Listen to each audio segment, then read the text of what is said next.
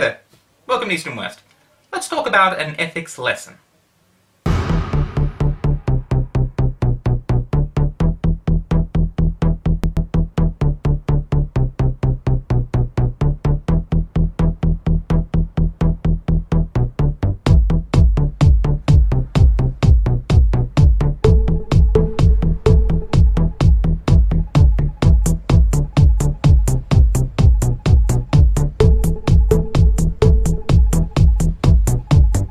This is a 2013 South Korean film, which is normally classified as a crime thriller, but to be perfectly honest, it really doesn't fit into that genre very well.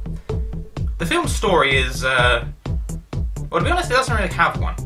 The film doesn't have a plot in the traditional sense, as it doesn't have a central narrative that runs throughout the majority of the movie. Instead, the film plays out a lot more like a case study. The premise of the film, as it were, is showing how the murder of a young girl ends up affecting the lives of 4 men. Namely, her next-door neighbour, her ex-boyfriend, her manager, and the man that gets wrongly accused for the murder. Now, this film is the directorial debut of a guy named Park Myoung-Rangs, and is, to date, the only film he's actually directed, which is a real shame because I absolutely love the directing in this film. A little bit of issues with the editing, but we'll get to that a bit later. This film is wonderfully shot, alright? This may be his first film, but he has great visions and great skills in just directing a scene. It's really quite wonderful. Like the lighting and the camera work and the angles he shots, it's absolutely astounding how well done they are. Now, the real thing I love about this movie is the control of tone. Alright, this movie may open to bright colours and an upbeat soundtrack, but make no mistake, this is a film that is designed to make you uncomfortable. And I love the way he does it by making a constant juxtaposition between the way that the movie looks and the fact that, basically every character in this film is a raging psychopath. Yeah. So yeah, remember that summary of the plot that I gave you a little bit before? Well, that wasn't actually wrong, but here's a much more accurate version. The premise of the film, as it were, is showing how the murder of a young girl ends up affecting the lives of 4 men. A guy who records her every move using hidden cameras in her apartment, the guy who killed her in a drunken rage, a mob boss type loan shark with severe anger issues, and a whimpering coward that was having an affair with her. Quite a diverse cast, ain't it?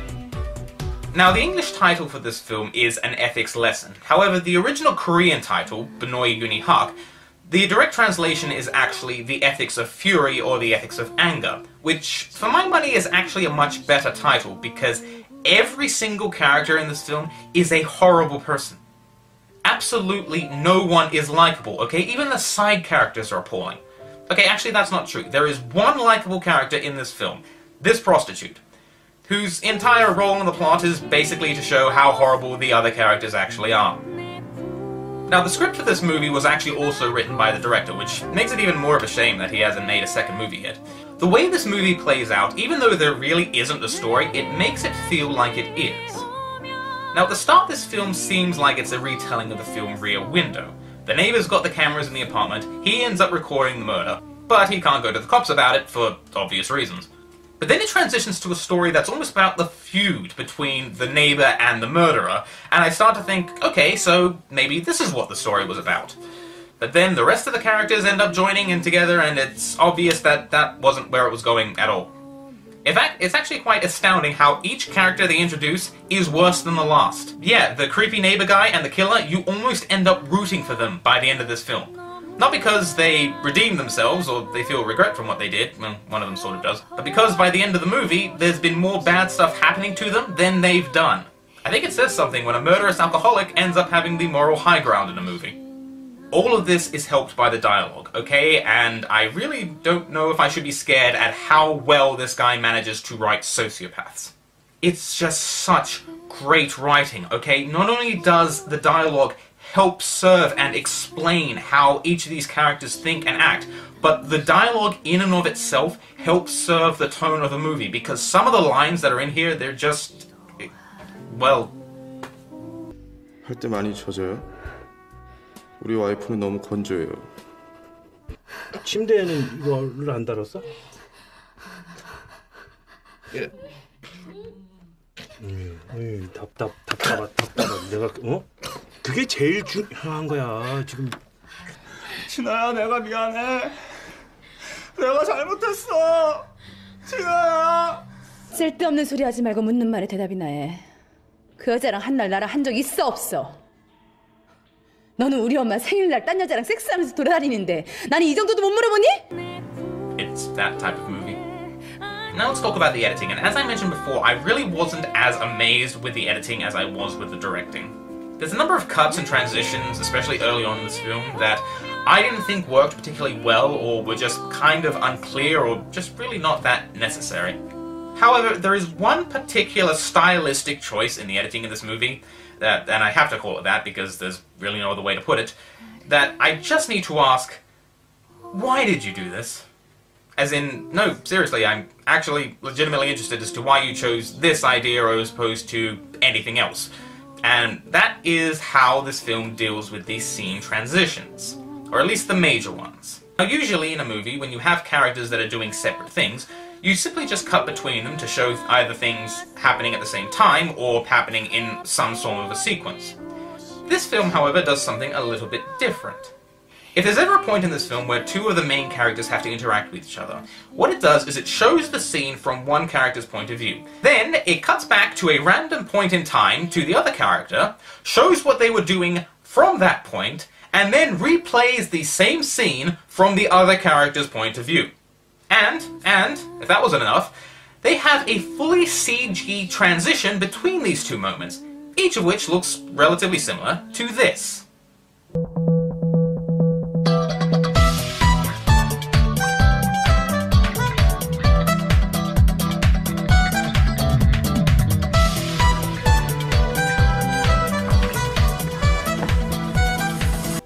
I didn't add in that music, by the way. Now, for as bizarre as this is, it only really stays confusing for like the first 2 or 3 times, which is good, because it happens like 10 times throughout this entire movie. And to be perfectly honest, I think the time jump editing style is actually a very interesting idea. I really like it. But the actual transitions themselves, it's so bizarre and so strange, and it just throws you for such a loop. I really am honestly curious as to what it was that inspired them to do that. Although, since I'm being honest, there is one particular scene in this movie that I just don't get. Alright? And it's this scene where creepy camera guy is just waiting at a train station.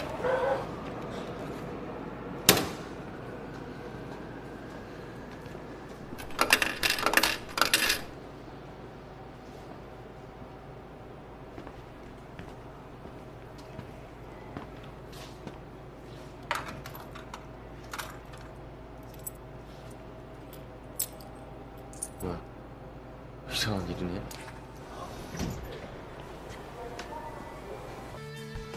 I got nothing. I guess it might just be designed to be a red herring to build false tension, but the problem is, there's nothing like this throughout literally any other point in this film. So it just... I don't get it. But the thing is, you know how like when you're watching an enjoyably bad movie, and you're watching a scene and you're so fascinated by it that you want to keep watching it? That's basically what this entire movie is like. Except it was actually designed to be like that. This film doesn't go all out in how crazy it is, okay? But it's just strange enough that you start taking notice.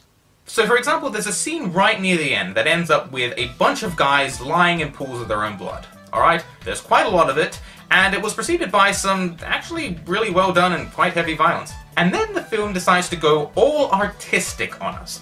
Except the way it does it, it almost feels like it's mocking itself for how artistic it's being.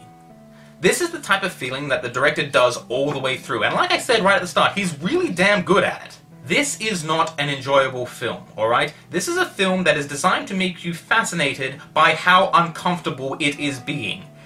And it kind of works. So does that make it a good film? Probably. So let me re-clarify. This is a film that is well written, well shot, and well acted. And it really is the type of film that you just cannot stop watching. I watched this film all the way through. I was never bored with it. I was confused at a few places, granted, but I never found it boring. Not because you actually want to know what happens next, but because each scene is just normal enough to feel strange. The way that characters talk and interact in this film, I can believe that this could happen, but it's such a messed up situation that I can't believe this could ever actually happen. This film almost plays out like a black comedy sketch, alright? It's taking something that's a very dark idea and portraying it as almost lighthearted, except it's not doing it for laughs. In fact, that's actually probably the best way I can describe this movie. This is a dark comedy that intentionally doesn't have any humor. Take from that what you will. All in all, if you like films that are straightforward and story-focused, I would give this movie a pass. It probably won't work for you. However, if you like something that's a little bit out there, or you're someone that is in fact a fan of black humor, I'd say it's definitely worth taking a look at. You'll probably find it quite intriguing indeed. I give this film 3 butcher's knives and 2 life skills classes. 잘못한 사람은 아무도 없네요. So that was my review of an ethics lesson. Hope you enjoyed it. Thank you so much for watching. Till next time.